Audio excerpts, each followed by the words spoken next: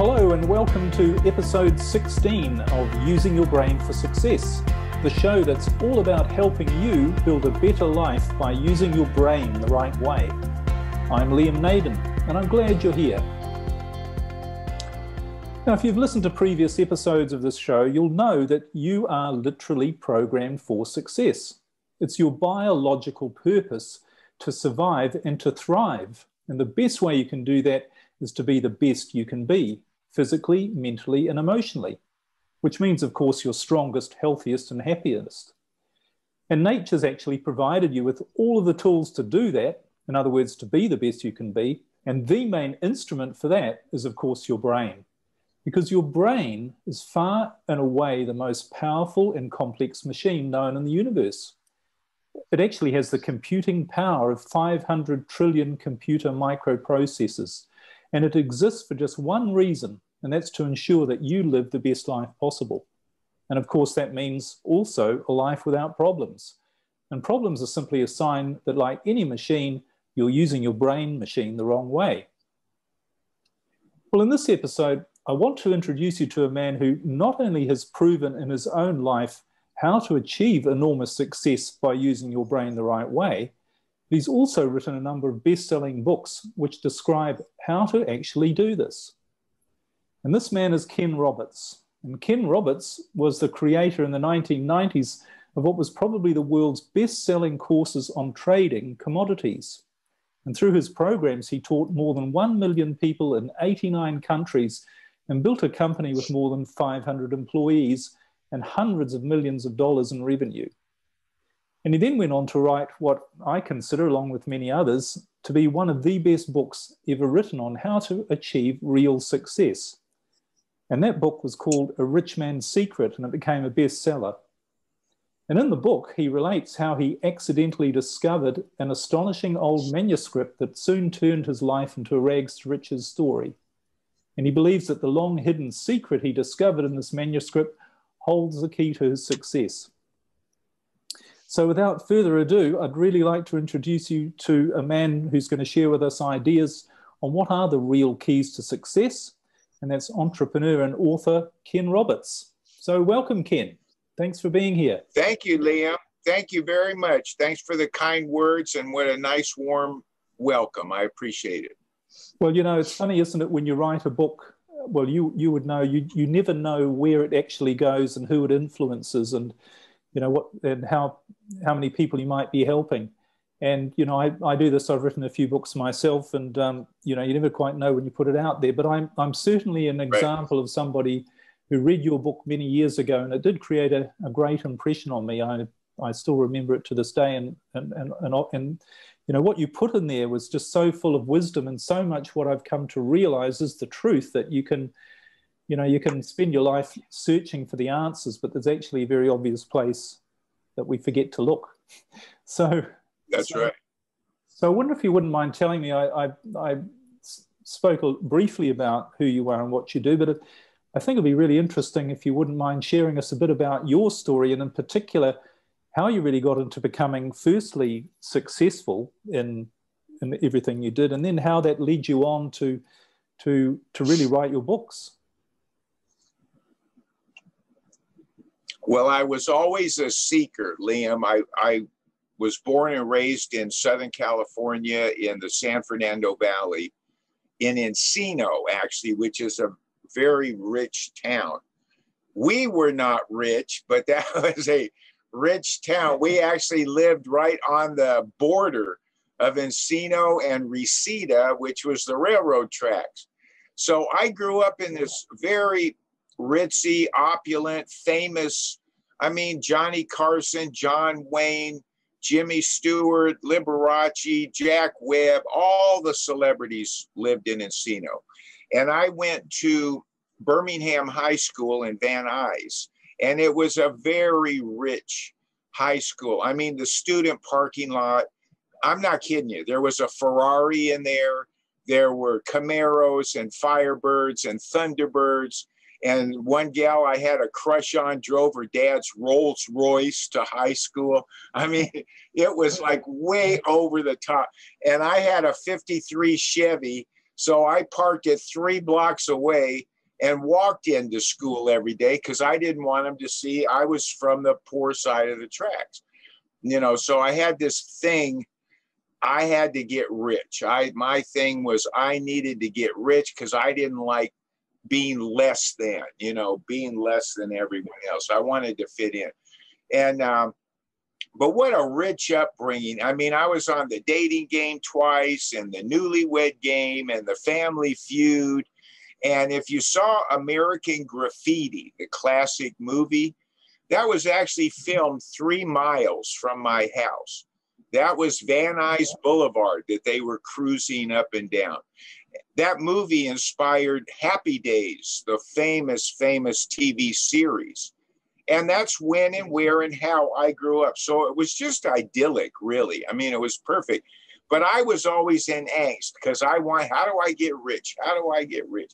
So all I knew, and I actually tried college, 4 colleges, but I wouldn't last. I would just sit there looking at the stack of books on the seat next to me and going, I don't belong here. This is not for me, even though I tried it 4 times. And then at that time was the Vietnam draft. This was about 1969 when I graduated high school and started going to these colleges. And I actually was going to go, enlist in the Air Force. And I went and took their tests and all of that. And anyway, that didn't, a friend of mine said, don't believe anything they tell you. They will tell you anything you want to hear to get you to sign up. And then it will be nothing like you signed on for. So, but I wasn't a draft dodger or anything like that. And I got real lucky. My lottery number, they drew lotteries then, and my birthday was number 364. So they never got to me. But I was struggling, and I would try to work for different sales organizations. I just knew I could not work for someone else. That was that was embedded in me. I could not work for someone else, even though I tried. And I had to be on my own.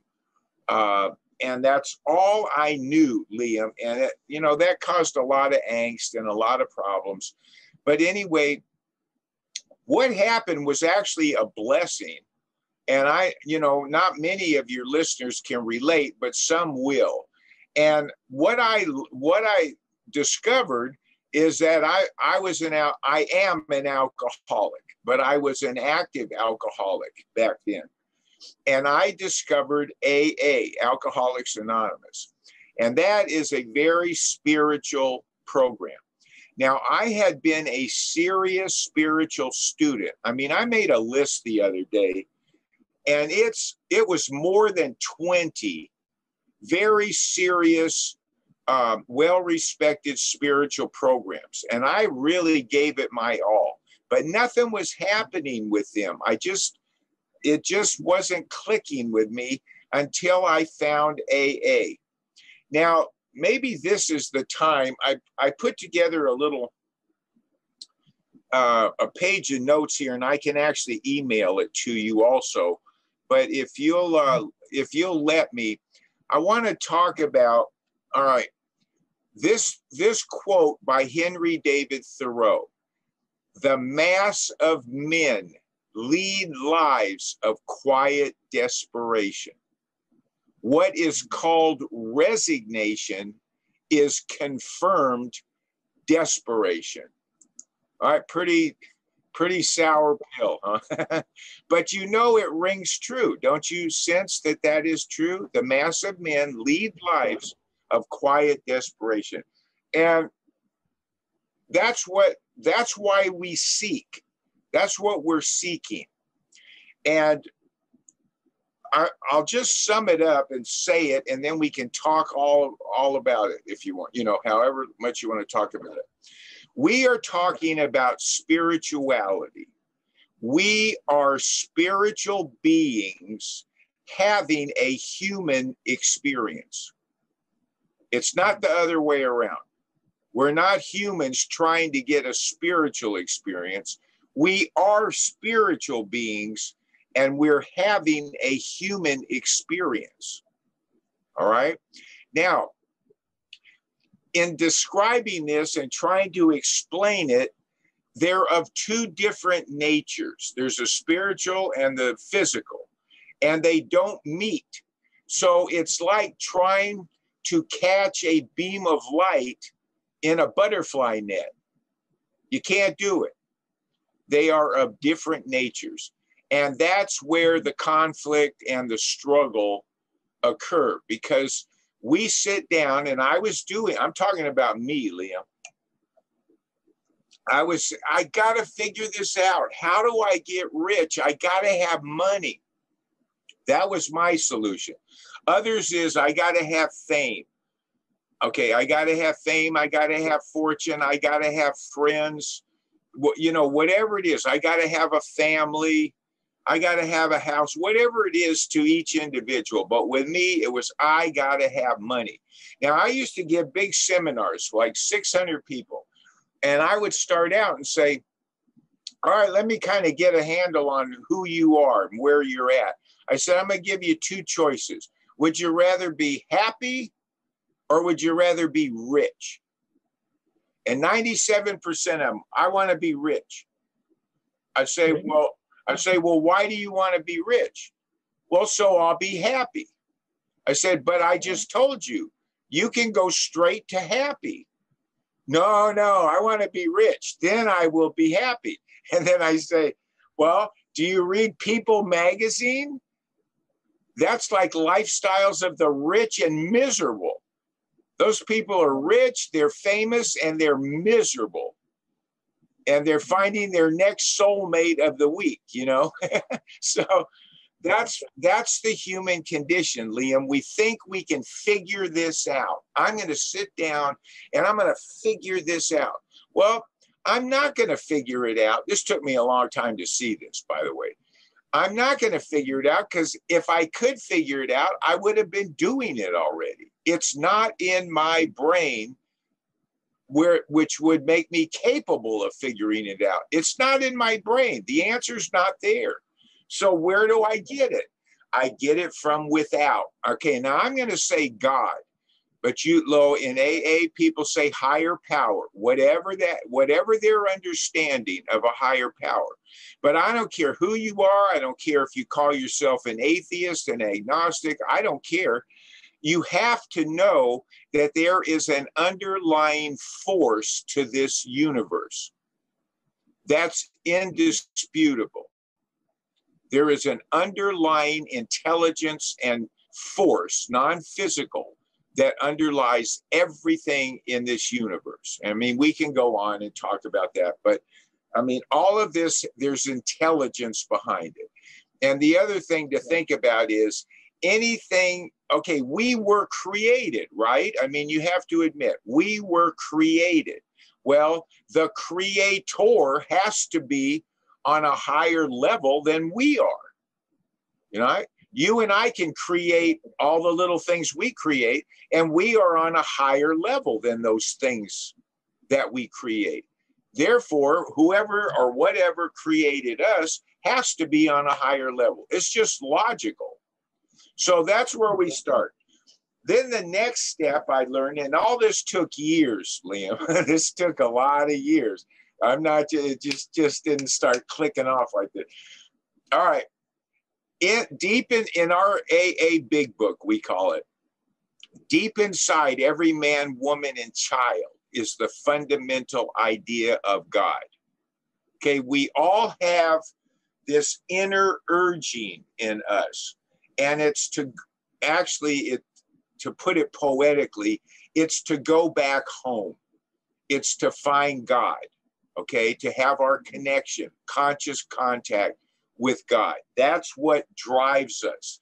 That's why, and we look for it in all the wrong places, in money and relationships and sex, in fame.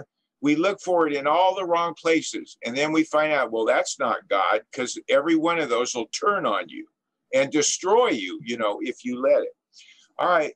So we have this inner urging. And the way I've summed it up recently or rather recently, is what is your passion? What is it that just lights your fire? And what lights your fire, Liam, is different than what lights my fire.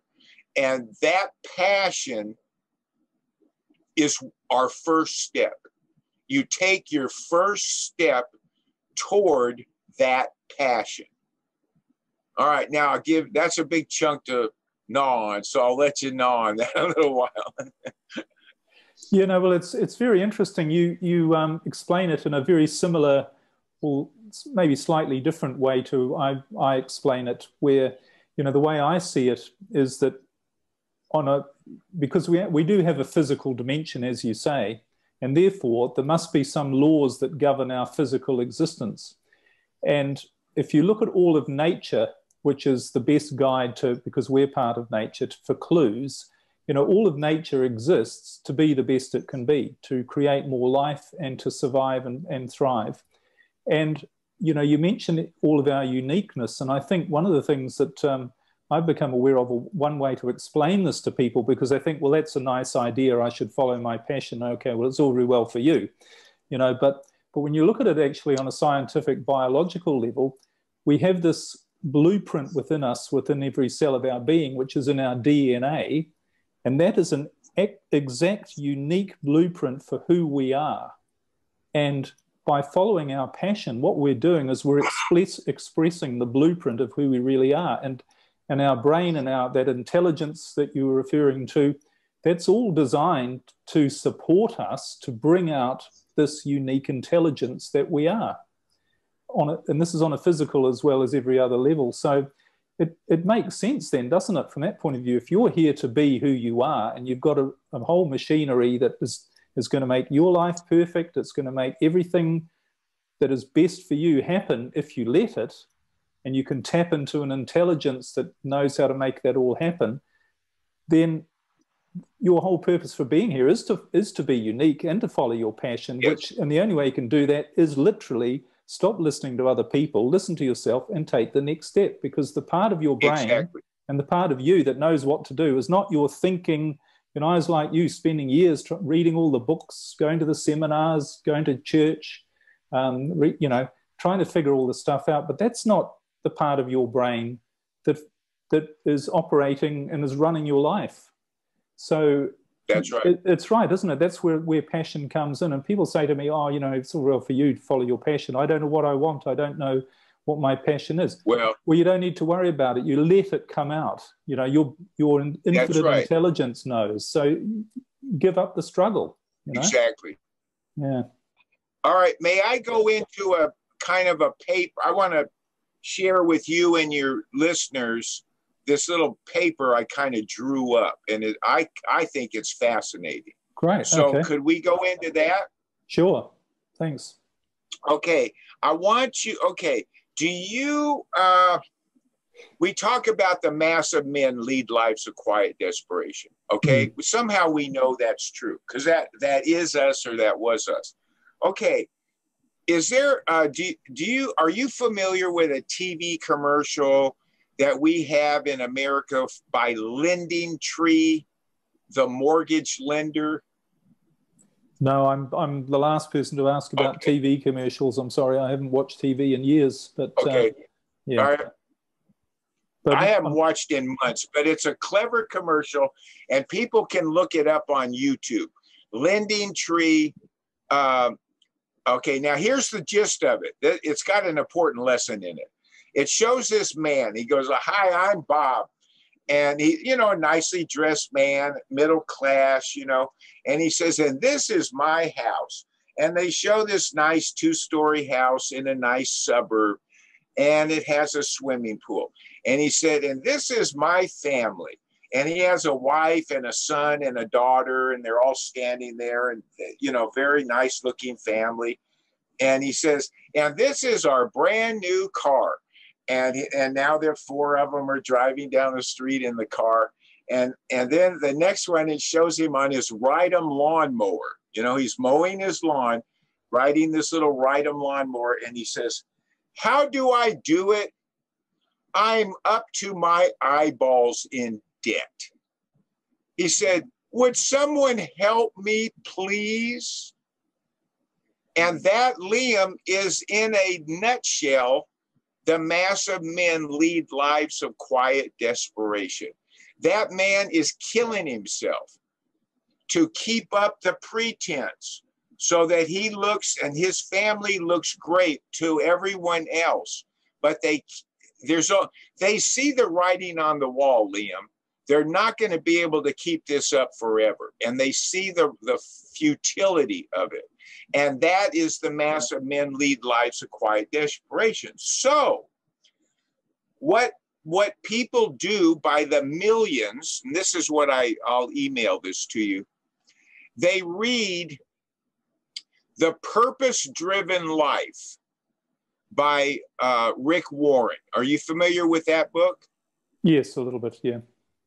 The Purpose-Driven Life by Rick Warren. That has sold over 30 million copies, all right? Now, here is the first sentence in that book. It's not about you. That's the first sentence.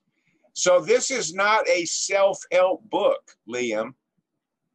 And that's the biggest section of every bookstore is the self-help section, right? Mm. But success is not about self-help. It's about God help, okay, or higher power help. So the first sentence reads, it's not about you. And the remainder of the chapter goes on to explain how the quest for personal fulfillment and satisfaction and meaning can only be found in understanding and doing what God placed you on earth to do. All right? That's example number one. Example number two, that that people gravitate towards, and this has also sold over 30 million copies. It's called The Road Less Traveled by Dr. M. Scott Peck. Are you familiar with that one? Yes, yep.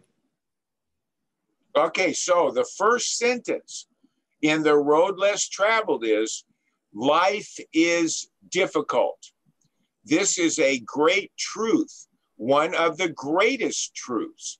And then in asterisk, it says it's the first of the four noble truths which Buddha taught, was that life is suffering. It is a great truth because once we truly see this truth, we transcend it. And then it says discipline is the basic set of tools we require to solve life's problems. Without discipline, we can solve nothing. All right, 30 million copies each of those two books. And you know what else? You know what book has sold 40 million copies? Alcoholics Anonymous. And that's why I will say I am a grateful alcoholic. The reason I say that is because that is what put me on the right path. And I would probably still be out there leading a life of quiet desperation. I may have never made it to the path, but it took alcoholism to do it. And all I had to do was give up pouring booze down my throat. So what was it that made the shift for you then? What did you learn? Or what it is, Liam, and this is why it's so elusive for normies. I'm going to call them normies, non-alcoholics, okay? I had to admit, I mean, not just by saying the words, I had to know in my heart I was powerless over alcohol. It whipped me. It beat me. I was in an inner hell. And I had to say, God, I can't do this. I cannot do this. I need help. And when you admit powerlessness, that is the strength when God can come and work through you, whether you're a normie or an alcoholic. Admitting powerlessness, it's a paradox. But when you admit and know that you are powerless, that's when God can come in. Your higher power can work through you. But unfortunately, most normies are able to hold it together. They hold it together and keep struggling and keep borrowing and keep working and keep thinking, what do I do next? I got to come up with the next invention to make $1 million, or I'm going to write the next bestseller, or I'm going to be, be on America's Got Talent and win the deal. And they keep struggling, trying to figure this thing out, and they'll go to the grave with the song still in them. Whereas if you are brought to your knees and you are powerless, that's when all the magic can begin. Yes, it's interesting, isn't it? Because I know for my own life as well, and I talk about, the fact in my mid-40s, after having been a student of success all my life and turning it into a lot of success, then suddenly losing everything and becoming homeless and moving in with my elderly mother, it's in those moments that the things you're most afraid of, really, which is having to let go and give up and realize you're at the bottom and you don't know what to do. That's when what you actually do, and this is at the core of what I'm really teaching now, is that's when you shift your brain, another way of explaining it, into a different space where this whole thinking, trying to figure it out, that limited part of your brain is no longer in control, and the real part of your creative brain, I call it your natural creative state, that's when that takes over and you suddenly start to live your life. And this is why I was interested in your take on this, was you suddenly start to live your life where you actually just let go and trust. And that's when you do just take the next step, because you know that everything's going to turn out, and what's there to be afraid of? Because I think what you're alluding to, that what drives most people underneath it is fear. They're afraid they won't have enough money, they won't be loved, they won't be successful.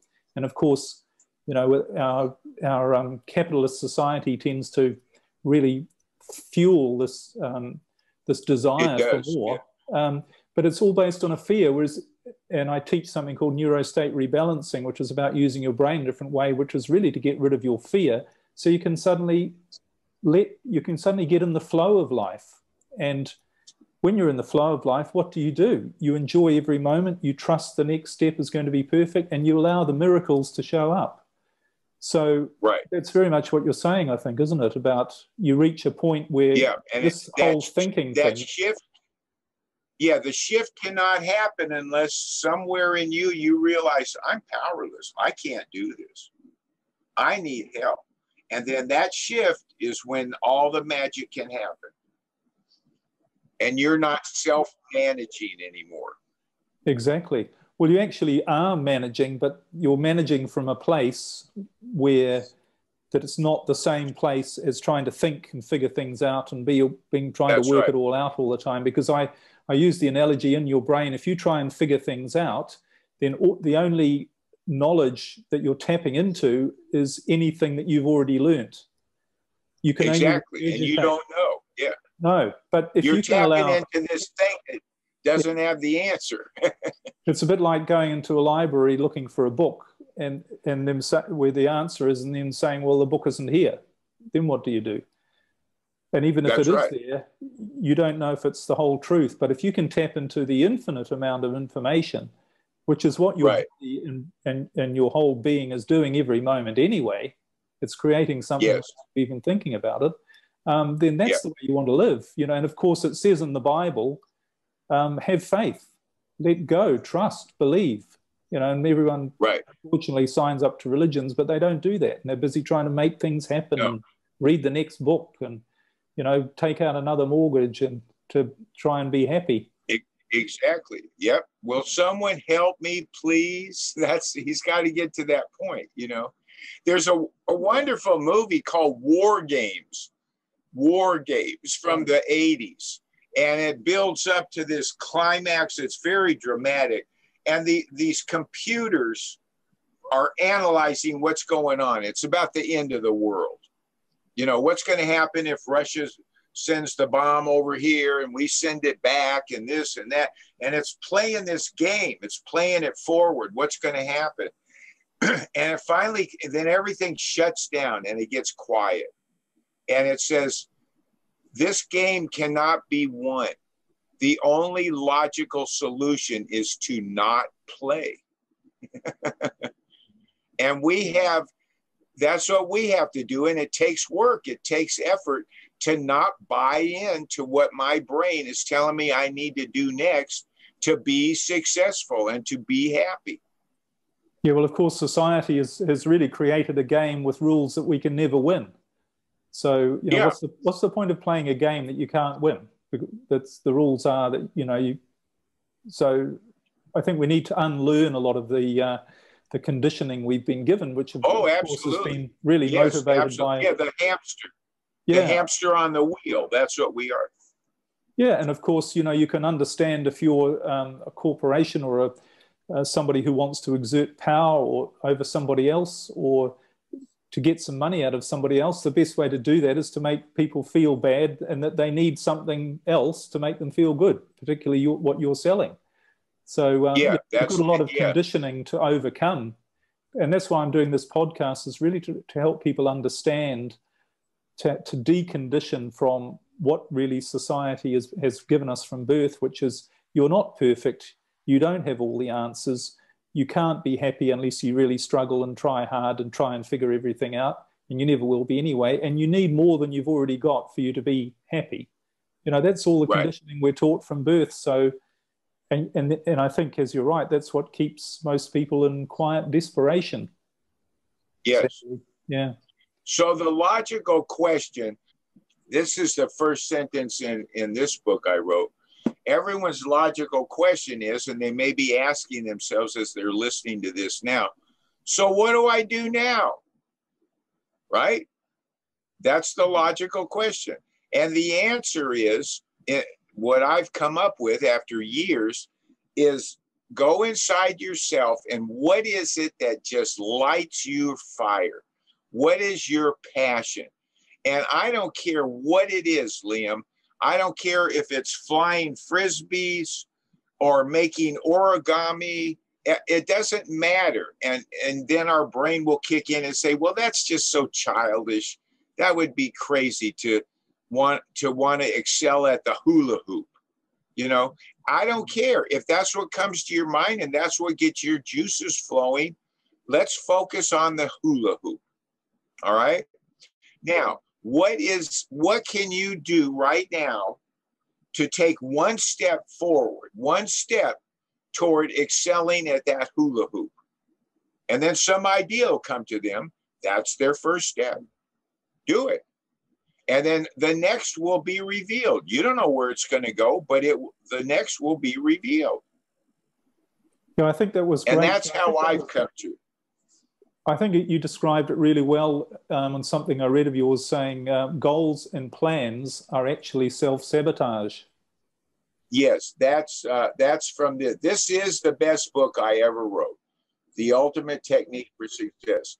And the bottom line, like you already said it, is fear. And there are 40, I call them dream tickets in here. There's 40 exercises to do that will get you going through fear. Because fear is just an illusion. It's just a bluff. But people die under this illusion. And these exercises will get you going through those false barriers. What is it? False evidence appearing real. That's what fear is. False evidence appearing real. Well, before we finish, we must get your details on where we can get the book from. So we'll come to that. But it's interesting you mentioned fear, because the way I've learned to understand fear is on a physical chemical level. What happens when you feel afraid is your brain literally shuts down all of the creative, intuitive, imaginative part, which is because it's focused on getting you out of an immediate danger. And if you're faced with survival, if you're faced with a threat right there and then, your brain has to stop you from seeing all of the different possibilities and coming up with strategies and creative solutions. It's got to get you just reacting. And the other thing your brain does is it automatically shuts out anything that's not negative, because your brain is looking for the problems. It's looking for the danger. It's looking for all the threats. So that's why fear is the enemy, because when you feel fear, you've shut out all your awareness of what's really going on in the world, or what's going on around you, and you also block your ability to actually come up with a creative solution to what you're facing. Yes. So, you know, but people are running around in fear, and they think, you know, if I can fix this problem, then I won't feel fear. But it's, right. it's the wrong way around, That's isn't right. it? Yeah. So, yeah, and let me bring up an example that people bring up a lot, and this has helped me through the years. They'll say, "Oh yeah, well, if you were in a cabin and a bear, you know, broke through the door, that's fear." And you know what? It's not. If you think about it, you're in this cabin in the mountains. This bear comes crashing through the door. You're going to fly through that window as fast as you can, right? That's not fear. That's instinct. The fear doesn't kick in until outside, you're catching your breath and you start thinking about what just happened. That's when all the fear comes flooding in. So that instinct is not fear. I always found that fascinating. Yeah, and of course, most people are afraid of things that aren't actually real anyway, aren't they? So right. they're subconscious fears that people have that stop them from, you know, it keeps the man trying to borrow more money to get a better house, because he's afraid of his subconscious is telling him, oh, you need more, otherwise you might lose everything. And so most of the time, you'll starve. Yeah, so most of the time we're driven by fears that aren't even real.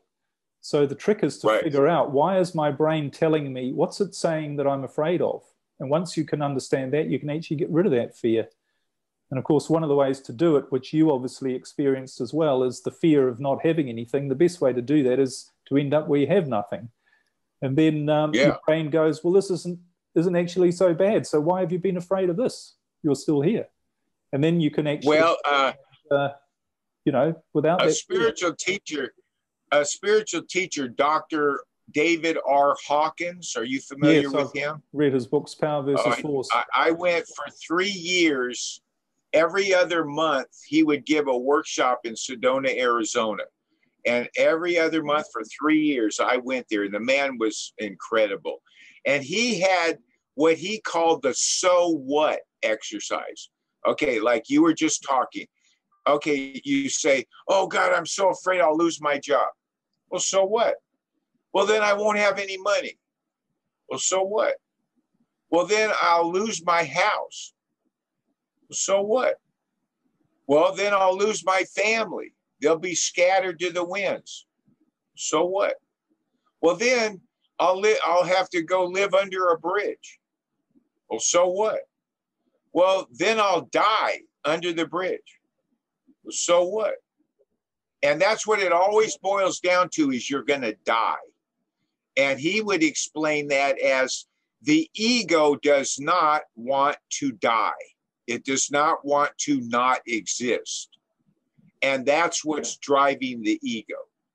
It's irrational. It's insane. But that's what the ego drives us to do. Yeah, and unfortunately, when we live in a fear state and we're blocked from accessing our wider awareness, we can't see that, because when we actually lose those fears, we realize what death actually is. And I mean, you're probably familiar too with the many, many cases of documented cases of near-death experiences, where in every single case, people who've died and come back, they've said to the doctor, why did you bring me back? It was so much better over there. I didn't want to come back. Yeah. And, you know, all religion teaches us there's a paradise out there beyond this life. And yet we're told everywhere there's nothing to be afraid of, yet people still are. And it's this irrational lack of awareness that you can't see all of that when you're in a fear state. Right. And the doc used to start every single workshop, he would say, if you hear nothing else today, it was an all-day workshop. If you hear nothing else today, I want you to know it is safe to die. It is safe to die, because that's our bottom line fear. We don't want to die. And he would say, if nothing else, just remember that. Yeah. No, it's so true. Of course, people remembering it and actually believing it are two different things. But yeah, that's two different things, right? Yeah. So I'm just mindful of the time here. And I was going to ask you, what do you think? You know, you've been very successful. You are very successful in your life, and you've done a lot of things.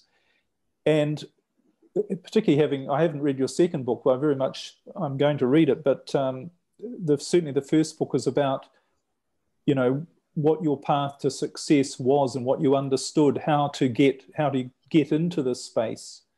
And we've talked a little bit about, you know, what most people's problems are, but what do you think's the real block, the biggest block that people have in becoming successful? You know, in other words, why are so many people frustrated and can't figure it out? And you've been there in your life as well, trying to figure it all out, right. Work it all out. But is there a way to sum up the difference between that and then actually figuring it out and things going in the right direction? I'll tell you, it all was summarized in this. I did not know where to go, but I knew I needed to get somewhere. I felt this inner urging, all right? So I knew I liked to write. I liked to write instructions for people. Weird, right? But I like to write instructions to people. All right, so I started focusing on that. Well, what can I write instruction? What can I explain?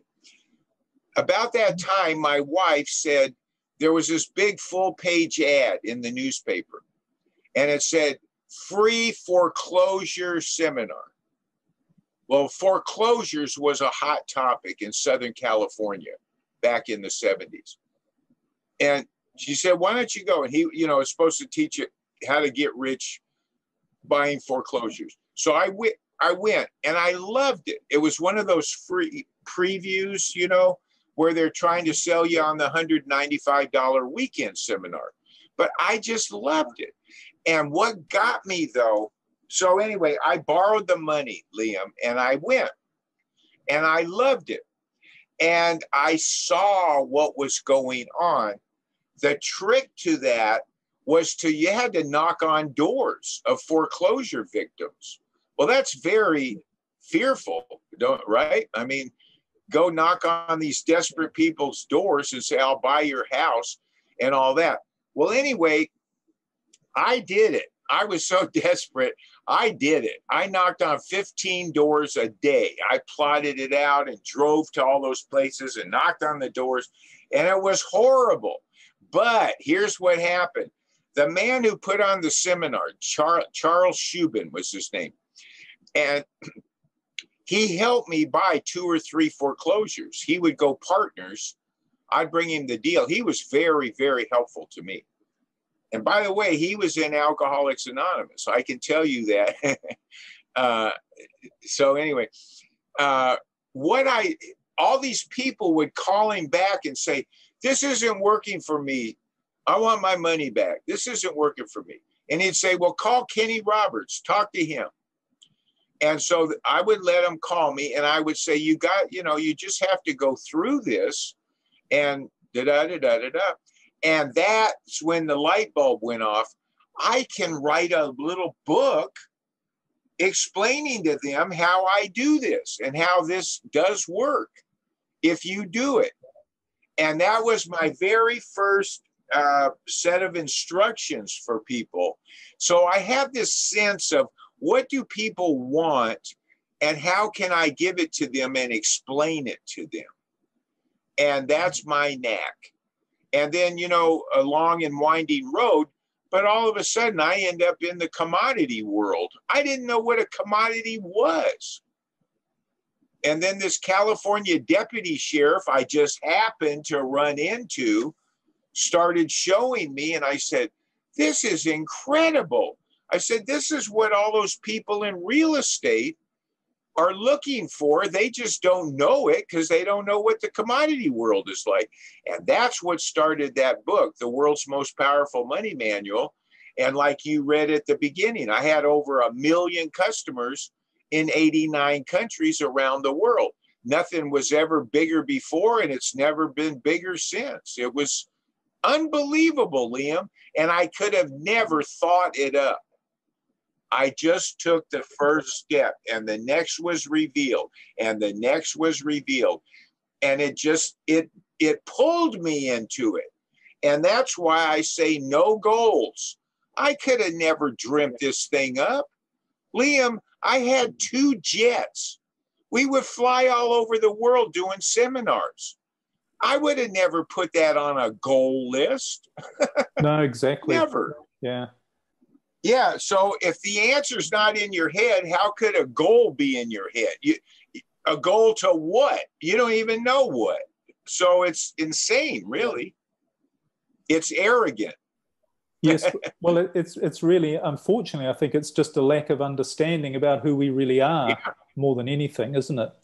And that's what I'm trying to do in this show and in my coaching, is to help people understand more of who they are. Because, you know, I think that thing about just taking the first step, once you start doing it, it actually becomes easy in a way, doesn't it? And it's like,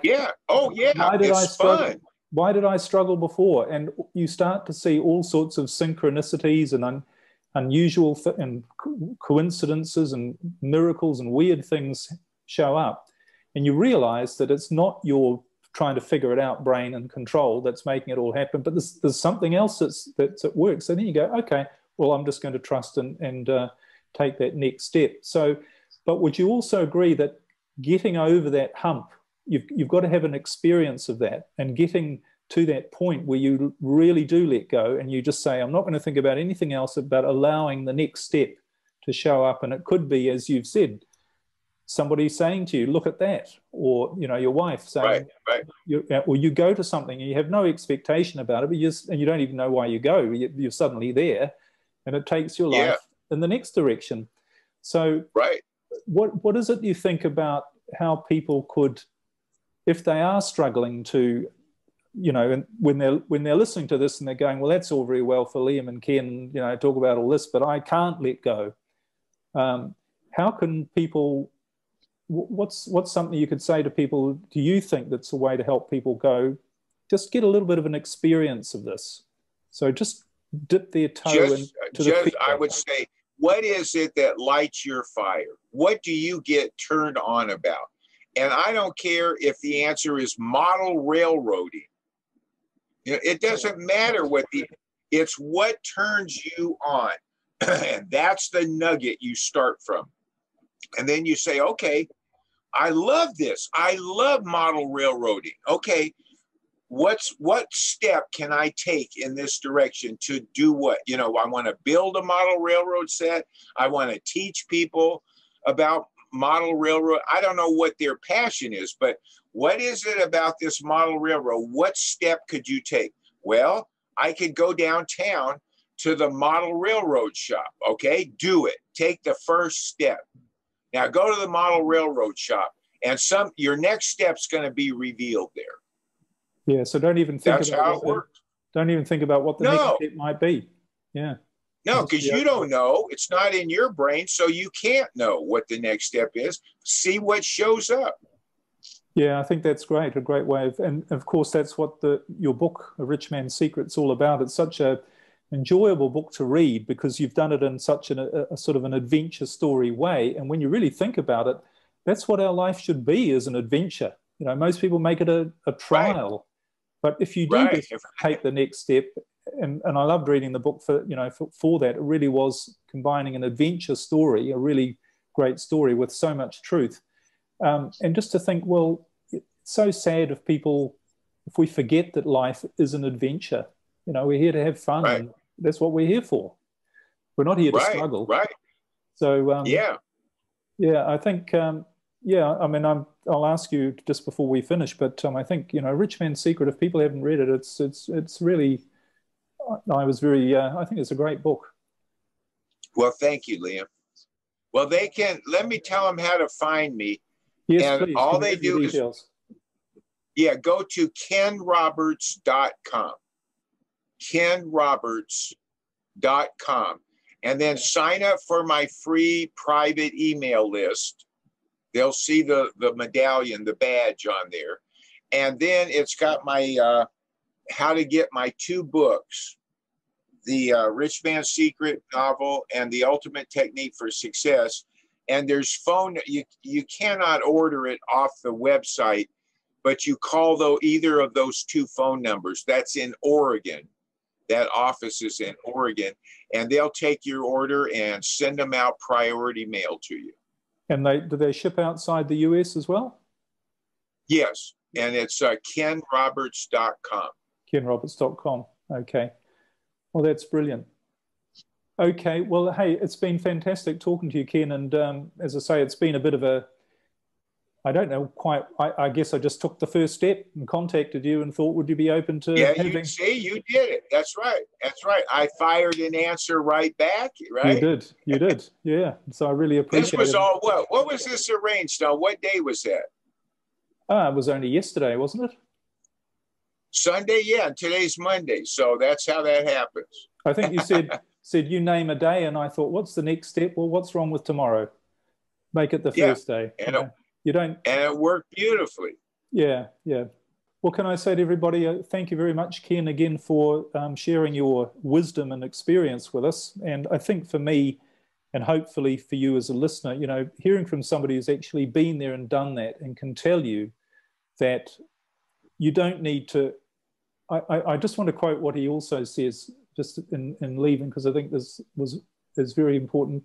What Ken says, it's nothing to do with religion, positive thinking, counseling, rebirthing, meditating, visualization, concentration, therapy, reprogramming your subconscious mind, hypnosis, or anything weird or way out. It's as practical as can be, but no one has ever explained it before. And I hope that you've really picked up from Ken what I've been trying to share with you as well on these podcasts, is that, life is not designed to be hard. And really, if we have a bit of faith and trust and understanding of how our brain works and of who we really are, then all we need to do is enjoy the next step, and the next one will show up after that. And it's a pity it's not more complicated in some ways, isn't it, Ken? But that's the reality of it. That's right. Yeah. It's how we're designed to be.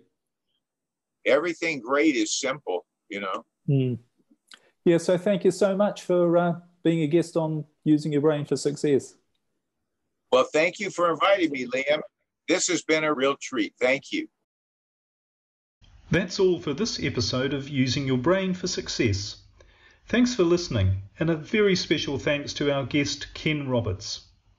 And I look forward to sharing with you in future episodes so much more about who you really are and the incredible power of your brain. And if you'd like to learn more about how to use your brain the right way, visit my website, liamnaden.com.